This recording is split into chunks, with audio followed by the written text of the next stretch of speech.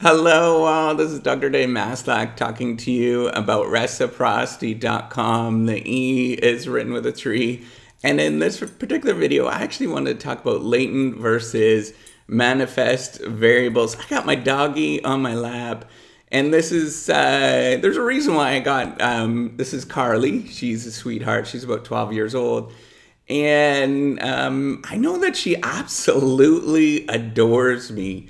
At least I think she does. So why am I actually, I'm going to put her down so she can get out of here because she clearly does not like sitting on my lap. Poor girl. All right, she's gone. She's gone. All right, I'm just going to plug this back in. So what I wanted to get into is talk about these latent versus manifest variables, because I think it's a really incredibly important topic to anybody that is studying science or a researcher or just trying to get a grasp on how the world actually works. So we in science, those people that are doing, so I'd study organizations. What we try to do is actually come up with sort of theories of the world. And these theories of the world, they're generally imperfect, but what we're trying to actually get at is what are called manifest constructs. And these are kind of unobservable variables that that can explain a lot of different things. So one of these unobservable variables that you might hear about, or that we have sort of a commonplace one, is love. Right? Like, how do we actually know if somebody actually loves us? Or how do I know that my dog loves me? And it's not all that clear all the time. And what we have to do, so that would be the latent construct, is looking at or thinking about this construct of love, right? So I have some affection for her, and I don't know. I think she has affection for me, which would be maybe love, right? As we think about love. So what we have to do is actually look at manifest variables or manifest indicators of this love to understand whether she actually loves me. And how do we actually do that? We have to look at these manifest indicators, which might be, things like, okay, she's wagging her tail when she gets near me. She ran away right now, so she was obviously annoyed with what I was doing, that I was picking her up. She pants when she's around me. She likes to come near me and rub against me. She really likes it when I give her some affection. She really is just very excited to see me all the time. So I think that those manifest indicators of all those different things. She wags her tail. She likes to come near me. She's very, she presents herself as affectionate, that she actually loves me, right? And that is a latent construct or a latent variable that we're actually trying to sense and try to pick up, right? So that's the important thing that matters to me, is whether she actually loves to be around me. And I actually love to be around her. She's my sweetheart. And that they're my little babies. So why is this important to science? Because there's so many things around us that we can't observe. There's absolutely, most of the world that we look around us, most of the universe is unobservable. And in most sciences, it's actually a really difficult thing. So if you think about, like, maybe you are studying the actual universes, right? You're in physics or something like that, and you have to study how actual universes work. Well, we can't, for a large part of the universe, we can't actually observe everything, right? There's so much going on. There's a lot of unexplained things. And so what we have to do is actually have sort of theoretical constructs or theoretical ideas of how the world actually works, to maybe look where there might be something happening, where there might be something a little bit interesting. And then we might study that particular area until it comes up that there is something interesting. So for example, I might think that because she loves me, that she's not going to run away too much. run too far away from me. So I might go and actually test that. I'd go out into a field and, let her wander around, see if I can call her back. Well, sometimes she doesn't like to come back. She gets really interested in something. So Carly actually gets interested in something. So she won't wander back, but most of the times, a lot of times she'll wander back. So indicating that she actually probably really does love what I'm doing, right? So in the same thing in science, this sort of stuff happens all the time. So in organizations, so I'm a professor of innovation strategy and entrepreneurship. In organizations, we have lots of things like that we can't study, and some of them are really obvious that you might think about. So might be risk and uncertainty, right? So risk is this idea that we know so people know what the particular variables are, but they know what something is going to happen, and they kind of understand what's the probability of something happening. They know, they have a pretty good idea of that, and they sort of do it anyways. Uncertainty is where you don't understand what the probability is of a particular thing happening, and so you do it anyways. But we don't really have any sort of good measures for risk and uncertainty. It's kind of difficult to calculate in the real world. We can maybe sort of get an idea for risk by doing sort of simple things like rolling dice, maybe having a random number generator or something like that. But in the real world, that's hard to put your finger on, right? We don't have random number generators, and people don't roll dices.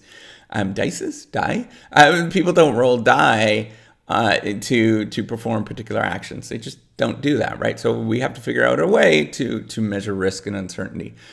Simple ones like innovation, right? You'd think that we actually have a very good understanding of what innovation is, but we have an idea of what it is, right? So it's this idea of creating something new and novel, and having it so it's applicable in the marketplace, right? So creating this particular, maybe it's a product or service or something like that, and having it so it's applicable, it's useful in the marketplace, but it's not all that easy to measure, right? So how do you actually go about measure it? Well, some scientists go about measuring the number of products that companies actually produce. Well, that's not really a good measure, because some products are really important compared to others.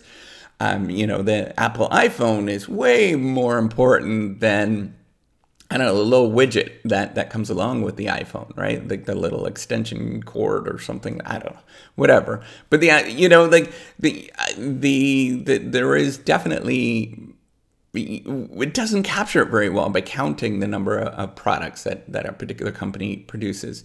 We could look at patents, but some patents are more important than others, and patenting is not necessarily and a lot of people look at it, tons of people look at patents, but patents are not really a good indicator of how innovation actually is, because they're actually not making anything. They're just writing up patents, right? So that it's not necessarily all that clear. And it might be the case that there are some companies that are very, very litigious. They have very good lawyers, and they like to write up patents, and other companies just will never write up a patent. It's just not part of what they do. It's not part of the DNA of the company. So, it doesn't really capture that very well. And often, things like this, that there is this ambiguity, right, between the manifest and the latent indicators, right? So the things that we observe.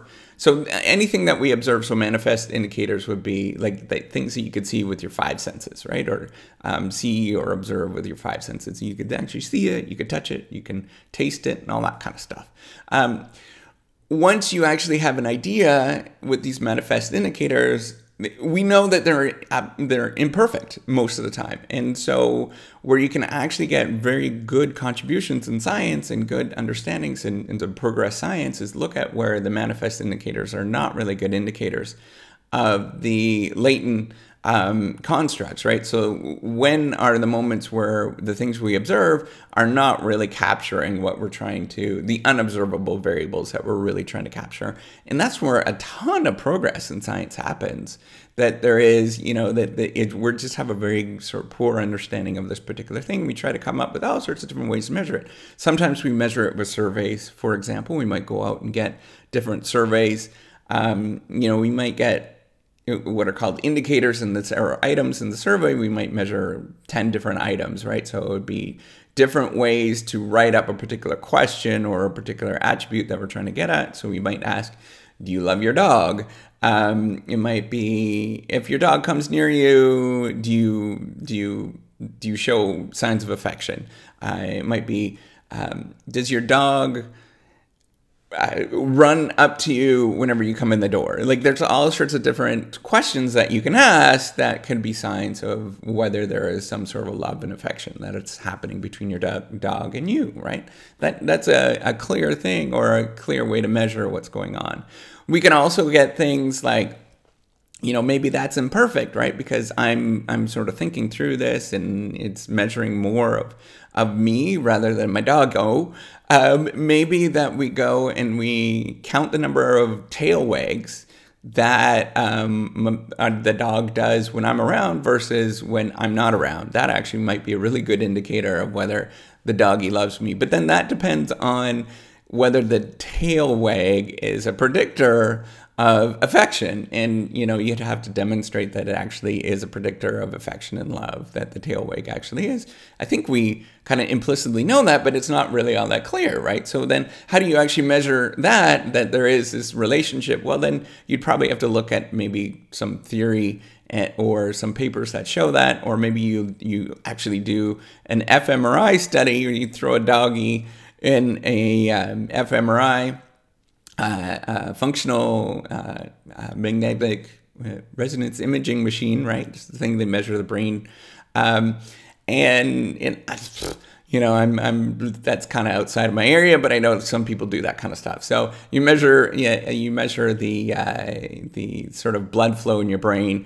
And when you do that, then maybe when they're presented pictures, when doggies are presented pictures of me, that it lights up the one sort of pleasure center of the brain. And then that we can sort of understand that, oh yeah, maybe that there is some love that's going on there, right? So it's a clear thing, and it's an important thing to think about, that there is these latent and manifest variables that are out there. And what we try to do is measure the latent variables as much as we can. So these are theoretical constructs as much as we can. But it's often the case that the manifest, or the indicators of those latent constructs, are not really all that good. And then that's where there's going to be a lot of progress that's being done in science. So that's all I wanted to talk about today. I think it's interesting. Hopefully you find that interesting as well. This is all part of my reciprocity project. The E is written with a 3, and it is a sharing economy proofreading platform that I'm trying to build that allows you to actually get free proofreading if you sort of help out other people, and you get credits for helping out other people. You can also earn those credits eventually, once you get good enough, can be converted into money. But then it also helps out science, and because what I'm going to do, or once there's enough users on there, I'll be able to ask like different questions, or open it up and get researchers to go on there and ask different questions and things like that, and see how behavior works on there, which would be really interesting, right? Because we don't have something like this in science at this moment. So it's a better way to get at, so I think it's a better way to get at some of these more manifest or more latent constructs that are difficult to capture by looking at some of the behaviors that you get on a software platform, which people already do. If you don't know that, software companies, this is like virtually all software companies now do this kind of stuff. It's very, very omnipresent within the industry. So anyways, take care. That's all I wanted to talk about. Take care and have a wonderful day. Bye.